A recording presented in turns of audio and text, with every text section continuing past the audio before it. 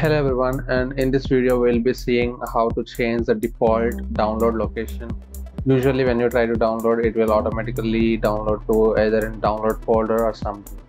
So today we'll see how to change that, and without any further ado, let's get started.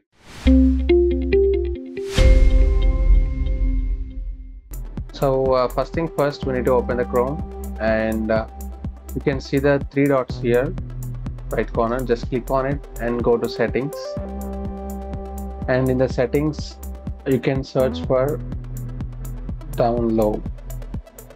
You can see the option showing the location of where your downloads are exactly going, so you can change it however you want. Let's say I want it in C drive with some program files, or maybe in Windows, or maybe in some YT channel. Just click on select folder and it will be automatically downloading the files into that particular YouTube folder. There is also an option where you can try to select the path every time you try to download. So if you enable this, it will try to pop up the location where you want to download. If it is set to off, it will automatically download to this folder. So that's the tip, and it's a basic one, I know, but most of the people feeling difficulty here, so I thought of sharing.